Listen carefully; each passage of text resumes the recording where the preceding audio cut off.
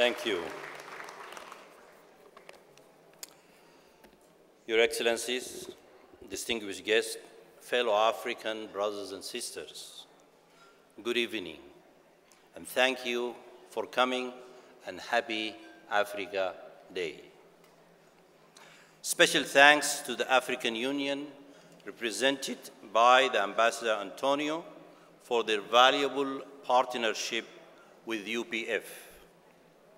More thanks to the African Ambassador spouses group for providing our delicious meal tonight and helping to organize this event with us. UPF chapters throughout the world celebrated Africa Day last week, and the celebration continue to be with Africans in the diaspora. Some of the topics discussed were freedom, democracy, human rights, culture, sports, health, education, and partnership. We are proud of the deliverables from our partnership with AU. One week after last year's celebration of Africa Day, UPF and AU signed a memorandum of understanding in Addis Ababa. Based on that MOU, UPF introduced groups of donors who travel to Africa and pledge their monetary support for the eradication of sleeping sickness in at least 3 affected countries.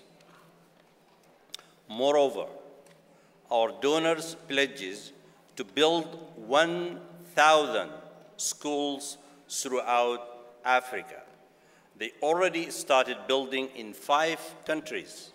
And as I speak now, a team of donors are traveling to Kenya, Malawi, Rwanda, and South Africa to prepare for building more schools. Thank you. In June, more donors will attend the AU Summit and bring their contributions to PATIC. In July, Dr. Thomas Walsh, the president of UPF, and myself are planning to travel to 4 countries in Africa to meet with the officials over there.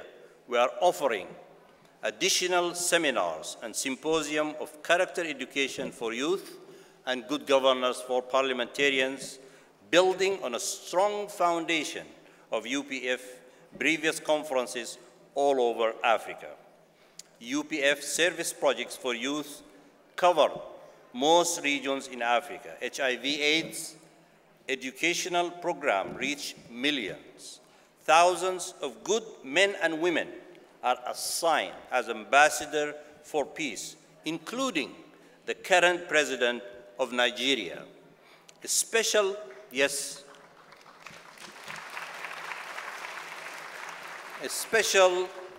delegations from UPF were sent from USA for the president inaugurations 2 days ago.